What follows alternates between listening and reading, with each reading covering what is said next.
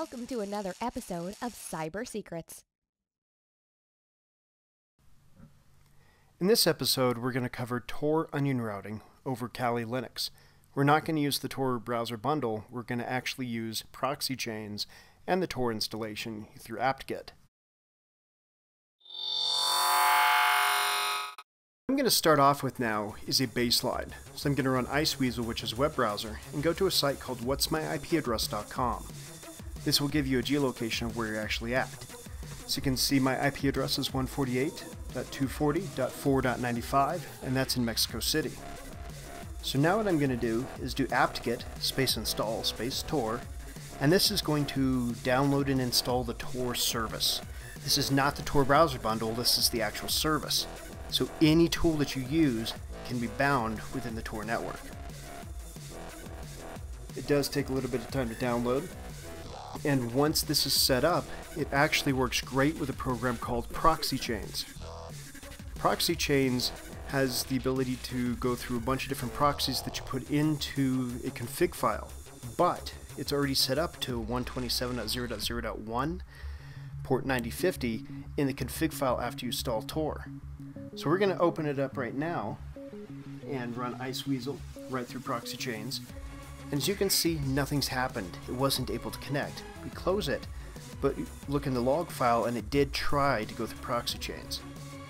The reason is we need to start the service. So once you download the Tor service, you need to type in service space Tor space start, wait about a minute, then do it again. So ProxyChains space Iceweasel space whatsmyipaddress.com, and now you can see we have a new IP address going through a Tor network. To stay with the browser theme, I'm going to download a software called Lynx. So it's apt-get space install space LYNX. Then once it's there, I'm going to run it through ProxyChains just to show you that not all tools run very well through ProxyChains. Lynx is very special because it does go through the console, but so does ProxyChains. And as you can see, it's mixing up the information. Now just because we installed the Tor service does not mean we're actually using Tor. You have to use ProxyChains. So again, I'm going to run Iceweasel without ProxyChains to remind you that we still have the raw IP address.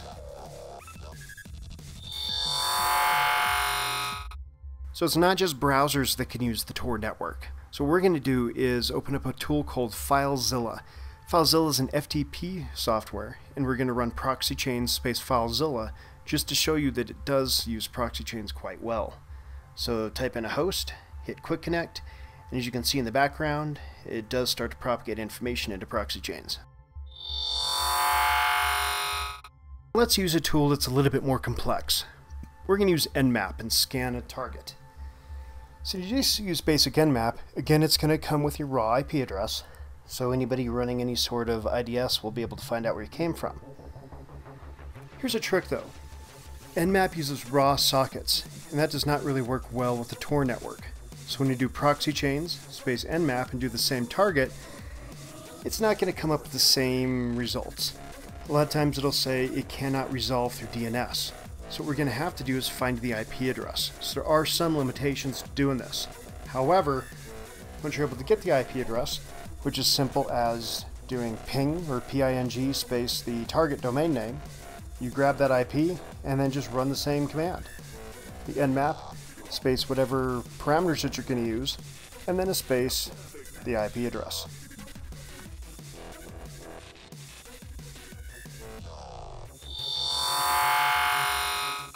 Now I'm going to use a program called OWASP-Zap. So ProxyChains space OWASP-Zap, and this is an application that allows you to test the security of a website. So basically it's a vulnerability scanner for web applications. It's actually really nice, especially for being free.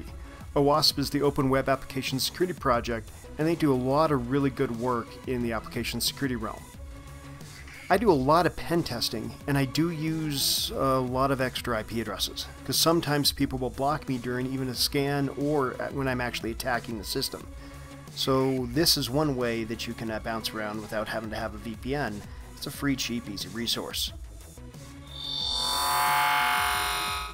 Another cool tip is, if you want to see all the content that you've typed into the command line, type in history, And to get rid of it, type in history-c. Now for a recap.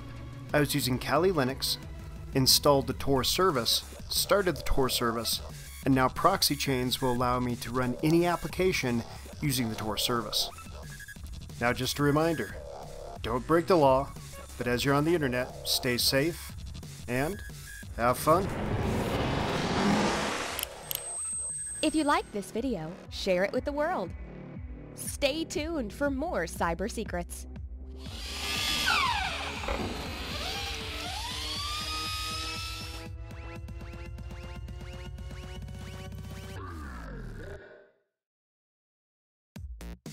If you'd like to learn more about advanced information security, the Information Warfare Center offers training and certification boot camps to cover your educational needs.